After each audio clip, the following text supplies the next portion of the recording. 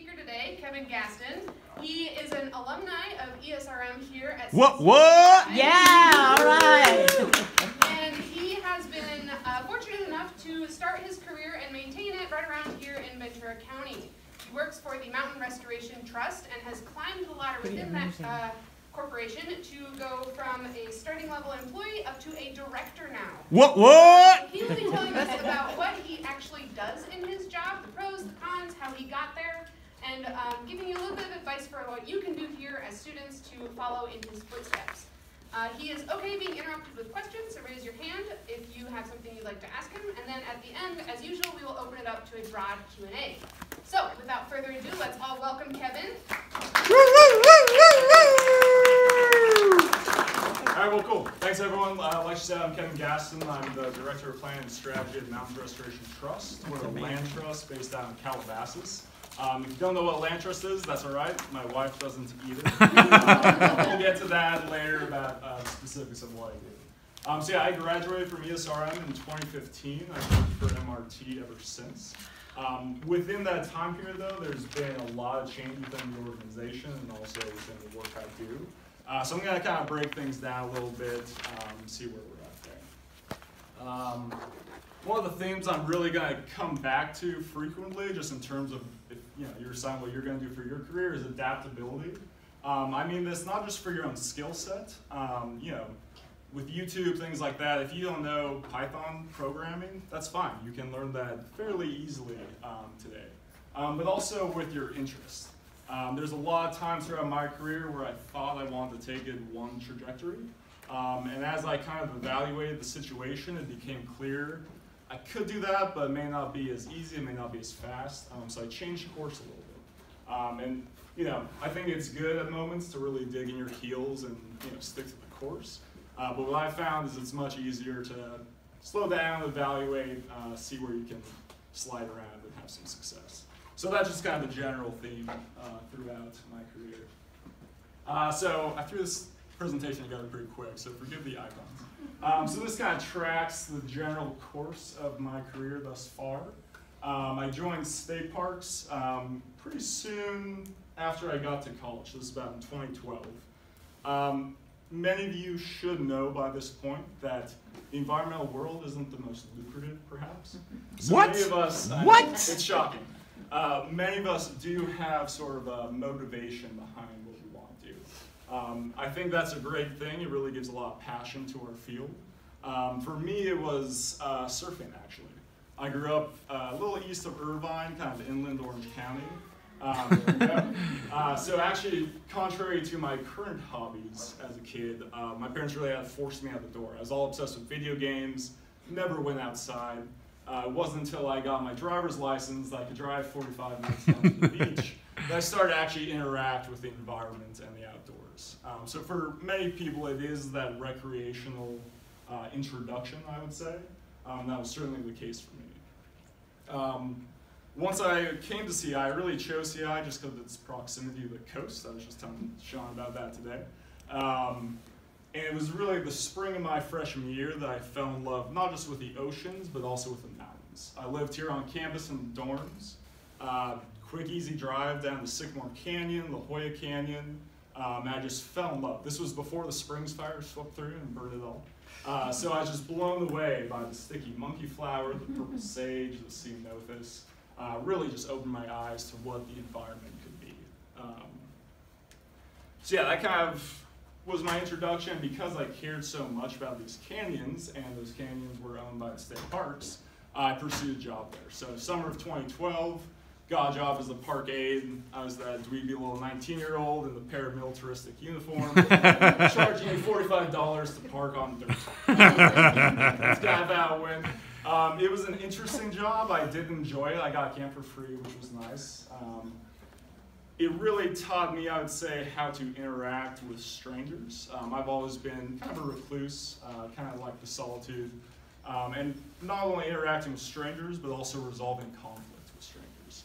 Again, I was this little 19-year-old kid telling these drunk 40-year-old construction workers that it's 11 o'clock and they need to go to bed because there's other campers nearby. So just learning to resolve conflicts, keep sort of a stoic resolve, deflate the situation, I still use that to this day. You could say I graduated some after about 2 years. I went to the National Park Service. This also was in Santa Monica Mountains. At this point, I was really kind of going down the law enforcement route.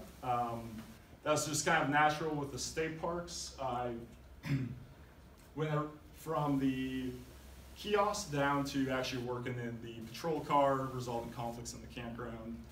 Started doing kind of ride-alongs with my law enforcement officers.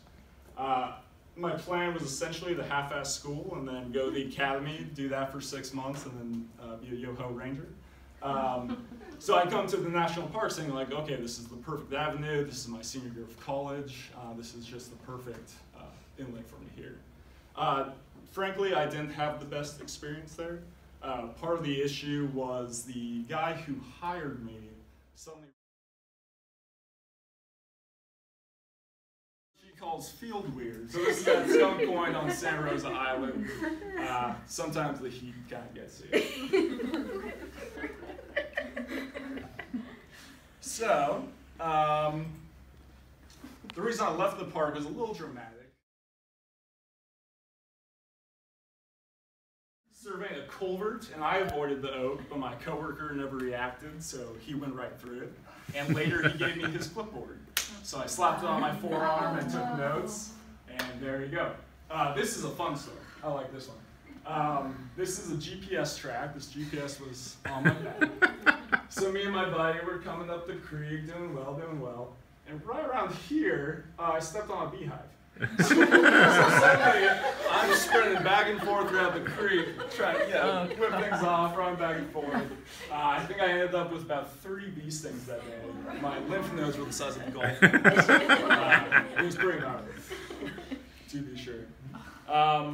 So kind of as I started to see this and kind of saw the benefits of office work, this is a moment that I did kind of dig my heels in a bit. I talked to my boss and said, yes, I'll be in the office more, but I want to do that office work from home. Unless you're working in the open space world, you probably have never heard of MRT. So this is just a quick look. Different colors represent if it's managed by us, owned by us, easement, what have you.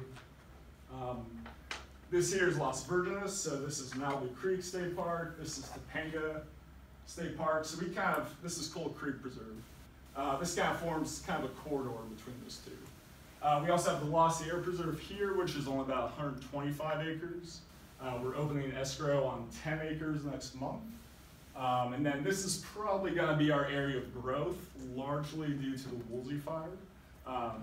When fire comes through, people start thinking, maybe this isn't the place for our dream home. So there's a lot of movement in the real estate market. In June of 2016, the old fire broke out in Calabasas. You've probably never heard of it. It was only about 150 acres or so. It was actually started by an off-duty fireman, which I don't think they need job security right now, but maybe that's what he was after. He was driving his truck down Mulholland Highway, spilled something on his lap, looked down, knocked over a utility pole, sparked a quick fire. We were the only structural loss, so this is our office building that burned down. That was our kitchen on the right. So yeah, this really changed things quite a bit for us. A woman named Jo Kitts, she ran MRT for decades. She retired just a week before I started.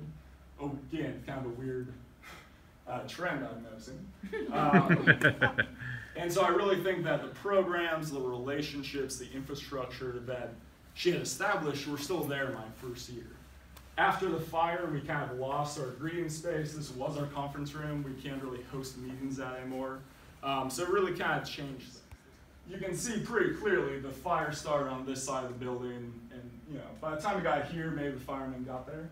The reason for that was there was a wooden patio cover on this side. That's one of the big no-nos these days in terms of building in fire-prone areas. You can kind of see it in the last slide too, these old lumber there. When we eventually rebuild, we will likely have this front and center as a display. Ever since then, we've been located out of the Masson House. It's the oldest standing homestead in Calabasas. That's been our office for 4 years. As you can imagine, a homestead doesn't have great insulation or aspects we're working their way in as well. As you can imagine, there's not a lot of funds in environmental science. So the funds that are available, people fight over a bit, right? I don't like it because it allows them to kind of keep these people on a string without giving them permanent positions. At the same time, it does get